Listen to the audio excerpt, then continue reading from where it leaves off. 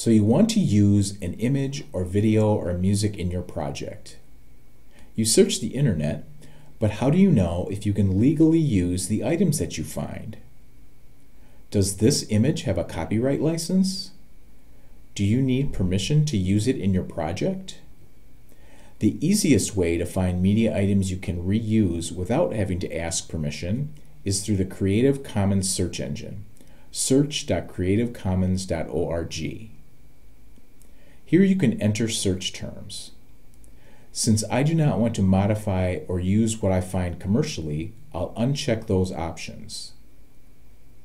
If I click on Google Images from here, you can see it's only showing me items that I can reuse.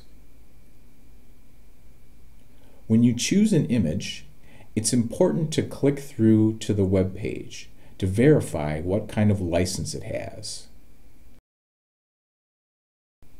On Flickr, I can see that if I click Some Rights Reserved. This item has a Creative Commons Attribution Share Alike license. To give proper attribution, I'll get the photographer's name from the Flickr page. Back at the Google image search, let's try another one. This item has a public domain license, which means you are free to reuse it without any conditions.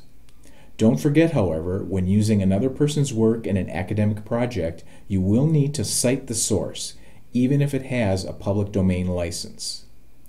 It's always a good idea to verify what kind of license the item has to make sure you're complying with the copyright rules of that item.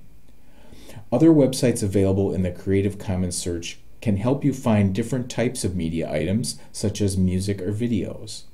Those websites will usually tell you what kind of license the item has, although sometimes you do have to search around a bit to find it. You can find more information about Creative Commons licenses at the Creative Commons website.